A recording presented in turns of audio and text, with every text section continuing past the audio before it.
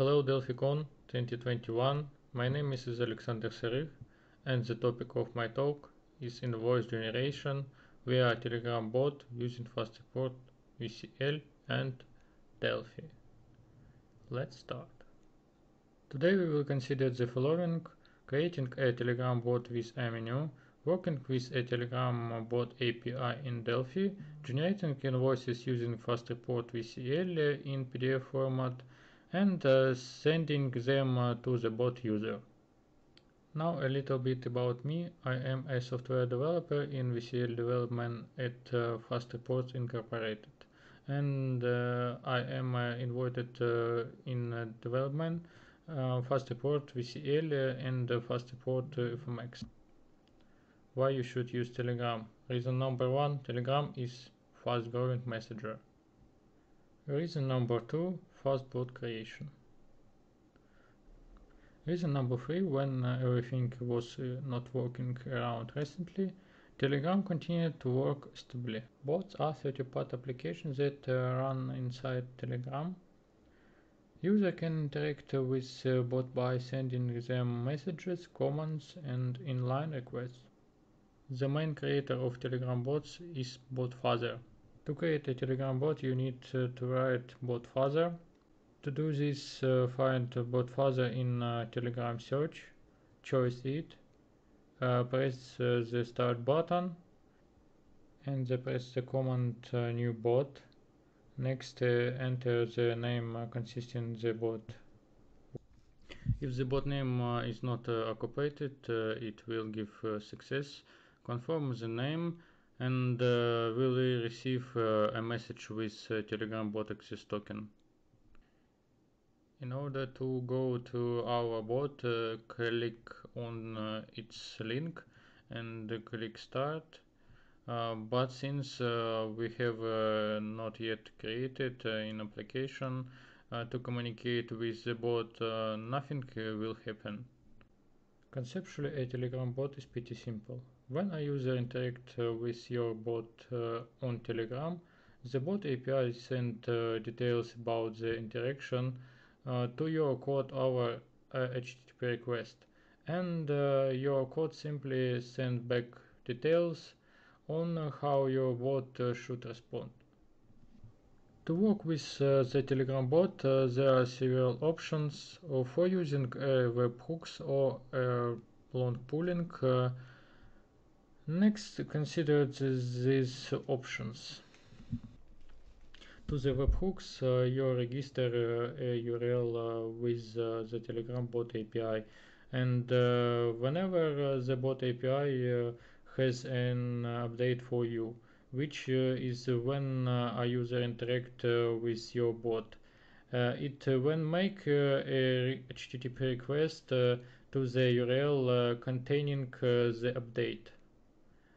Your application will be listening for requests at the URL and can respond appropriately to incoming updates as the array.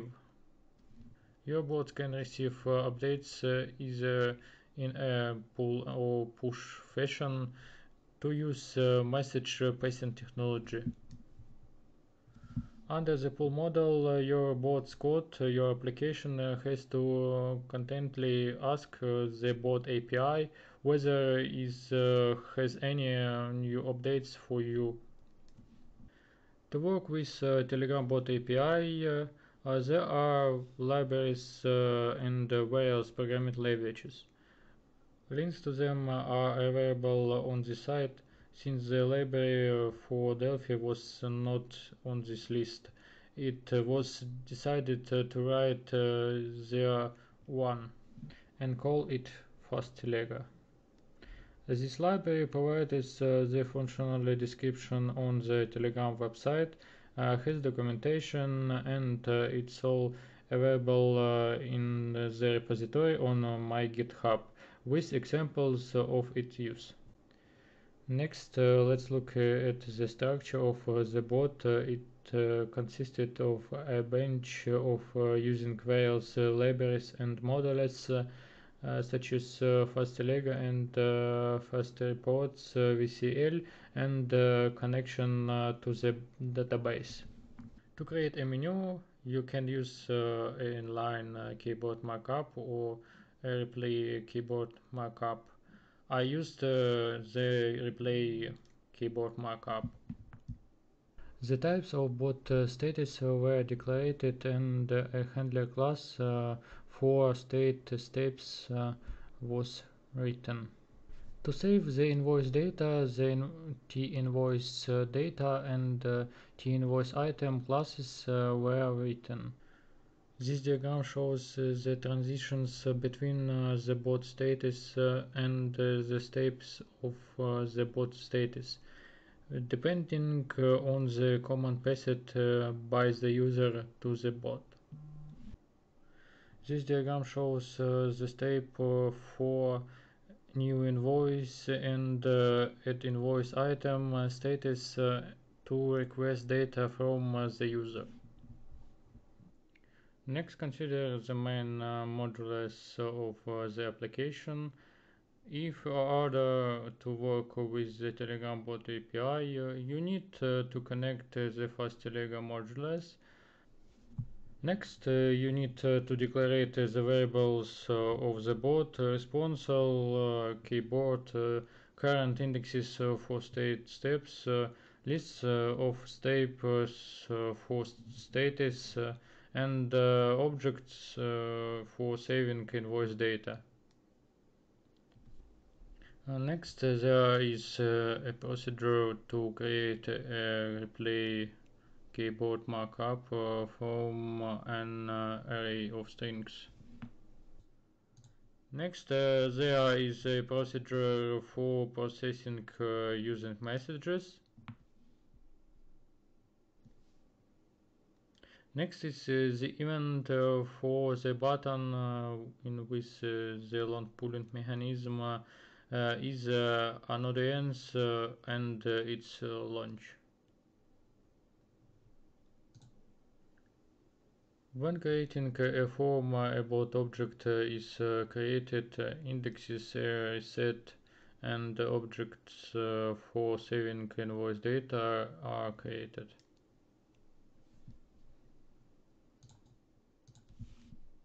Next, a list of new invoice steps is created using the add function. We add the steps handlers with a description, a processing function, an array of strings for the keyboard, and a reference to the field of the invoice data object. Next, we do this for all the menu steps.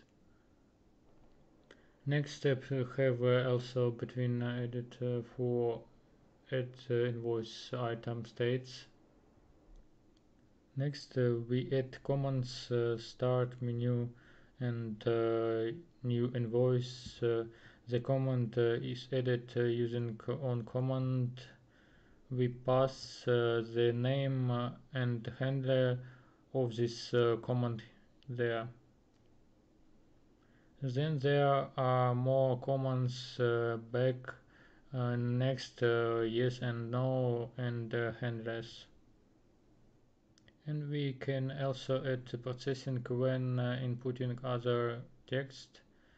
For example, replacing the names of buttons pressed by the user with commands. Add also when inputting text and the new invoice and add invoice item states. The handlers responding to the steps are called. Next, consider create a database to save invoice data. To save the invoice and item data to standard TFD memo table components were used, which were called table invoice and table items. The invoice data fields were added to table invoice using fields editor. To do this, right click new field. Next, enter a name, select the type and size, and click OK. The invoice items fields were added to table item. Next, a join between tables was configured. To do this, we added a data source and assigned it a dataset, a table invoice. Then assign a master source, data source 1 for table items, and select ID invoice from the list in main fields, and select ID invoice for index ID names. This is how we will set up the connection between the tables. To create an invoice in PDF format, we will use the FastReport VCL. You can download the free version FastReport VCL via Get Packet Manager or buy the extended version on our website. There are links to compare versions on the slide. In order to use FastReport, you need to add some components such as TFRX report. Next, we need a component to export to PDF format, TFRX PDF export. Next, you need to add two components for our tables. To do this, we will use the two components TFRX DB dataset. Next, we will configure the first connection in the dataset property. Select table invoice and call it table DB. Next, set up the second connection in the dataset property. Select table items and call it invoice items. Next, we will create and configure a report template. To do this, double click on this component and the designer will open. In general, it opens with an empty page, but I have already prepared the template, and now I will tell you how. First, you need to select the datasets select box and click OK. Next, you need to put the band on the page by sending them in the menu. I put the report title, master data, detailed data, header and footer, and a few more master data and page footer. Next, you need to make a connection of bands and add a set by double clicking on the band in the master data in selected invoice DB. For the detailed data band, I selected invoice items. Next, to display fields from the dataset, use the memo component by placing it on the band and selecting the field, or drag the field from the data tree to the band. Next, in the detailed data, I put the invoice items fields such as description, quantity, date. Amount is calculated multiplying the quantity by date.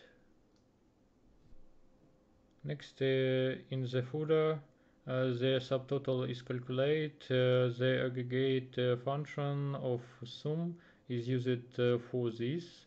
The addition of the multiplication values for the detailed data band.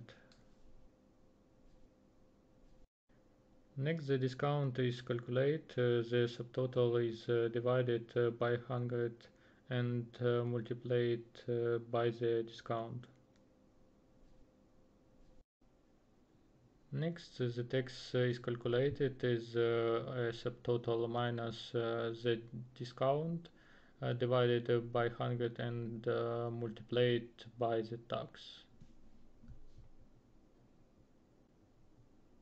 Total is calculated is subtotal minus discount plus tax and plus shopping.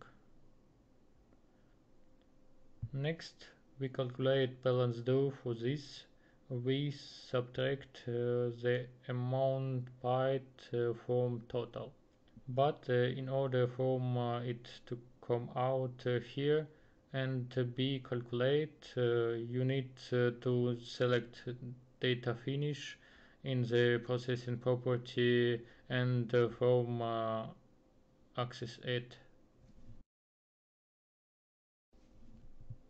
Also edit two bands for notice and terms.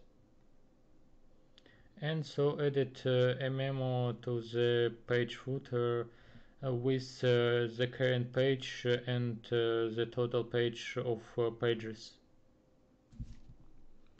Next, in order to check the correctness of the invoice information, you need to add test data using edit dataset. I added an entry with the 12 ID and entered all the values of the fields. For table items, I create two entries and filter in all the fields. Next, you need to open the designer, and I press the preview. As you can see, all fields were displayed currently. Amount, subtotal, discount, tax, shopping total were also calculated, and notes and terms and the page number we also displayed. Next, consider set up a command to send the invoice in PDF format to the bot user. Next, when we create the database in configure all the connections with FastReport and configure the template. We need to add a command for the bot and add event handler for it, where the table is open and writes data about invoice and items to it.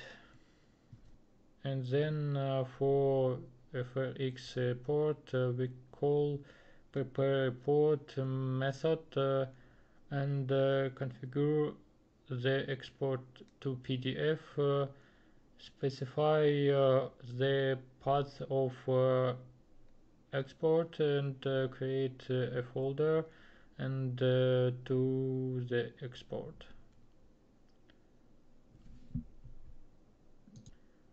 Then we form the keyboard and the answer. And using send document method, we send the file to the bot user and delete this file. Now let's launch our bot and check its performance.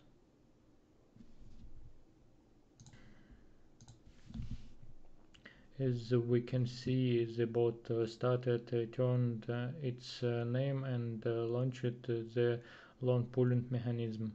Open the bot and enter the start command. Click menu, click new invoice, enter ID, next skip, enter FastReport, enter my name,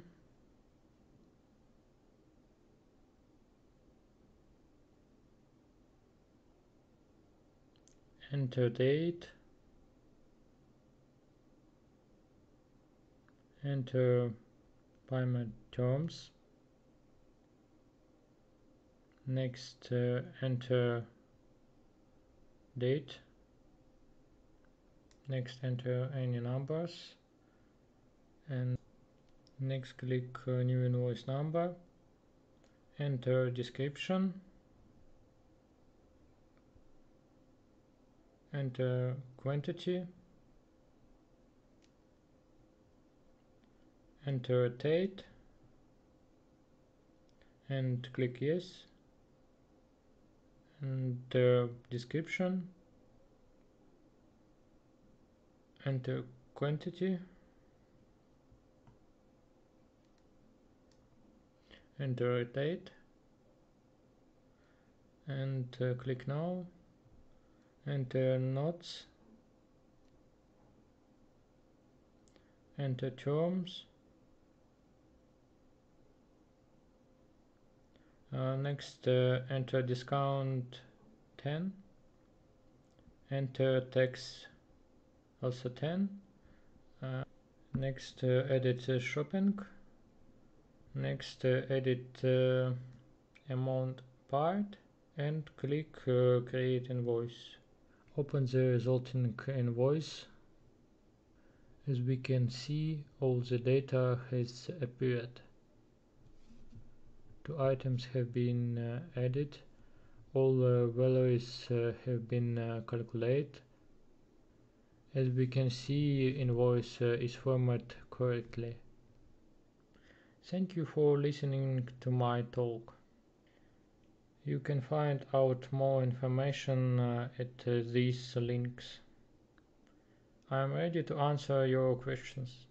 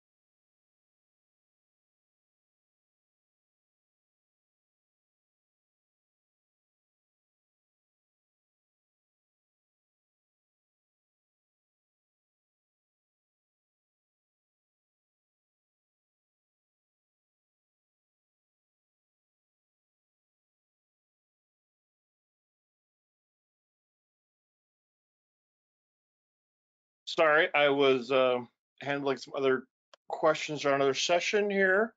So I'm here now. You can let's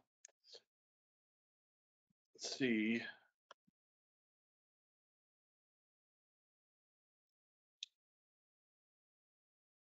So there's a question here where the bot is running. I believe it's running on the, well, let's see. Are you here, Alexandra? Or can you type an answer? Ah. Where's the bot running when the bot is running?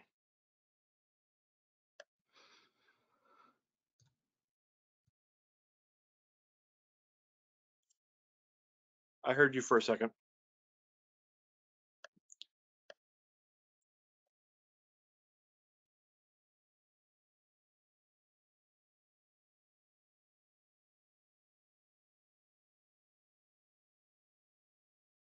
I think he's having some audio issues. There will be a replay available. Brian saying that he really prefers. Jim, there you are.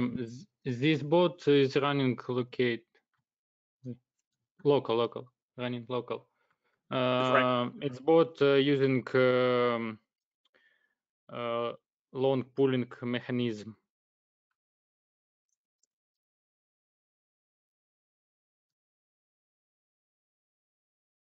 Okay.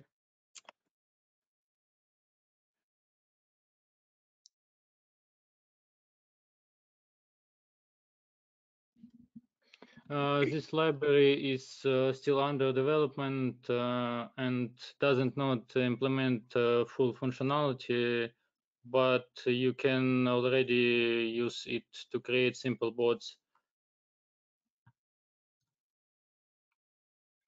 There was the other session we had on. There was another session we had on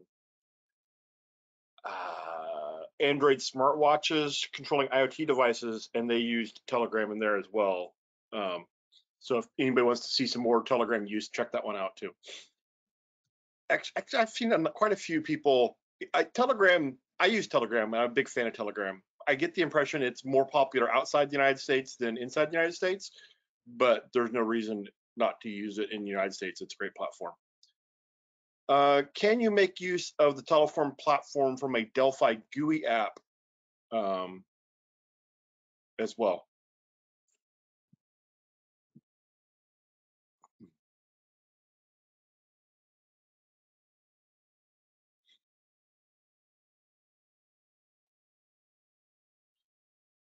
So Rob's asking, does this mean Telegram runs a public web service that connects back to the local deployment with WebSockets? I think you said it's a long polling, so that means it's polling the local app, the bot you wrote is polling the Telegram, right?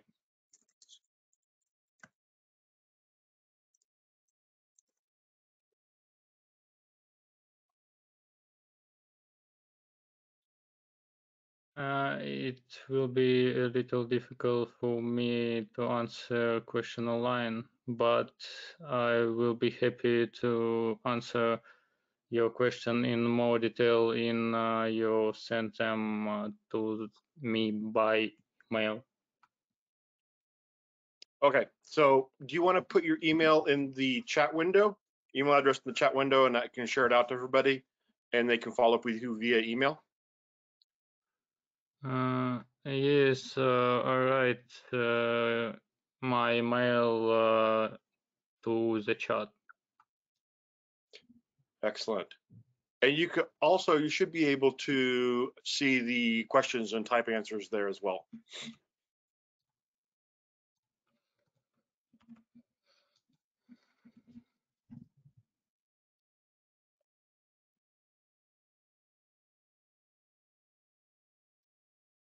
Repeat, please, your question. You should be able to see the question log, and you can type answers there as well. Mm.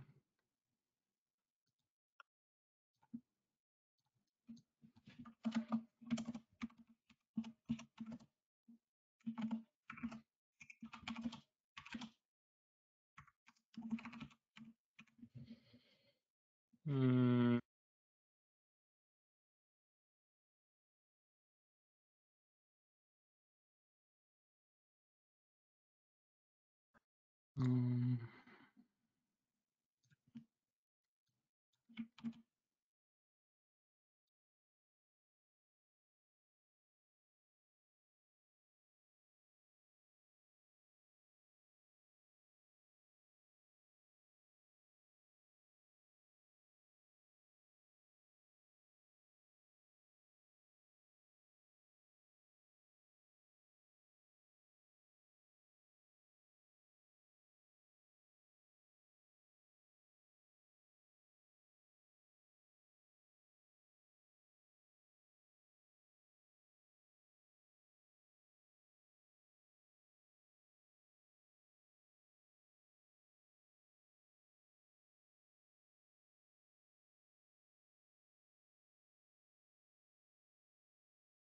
I put his email address in the chat there. If you do have questions you want to follow up with him, you can feel free to send him an email.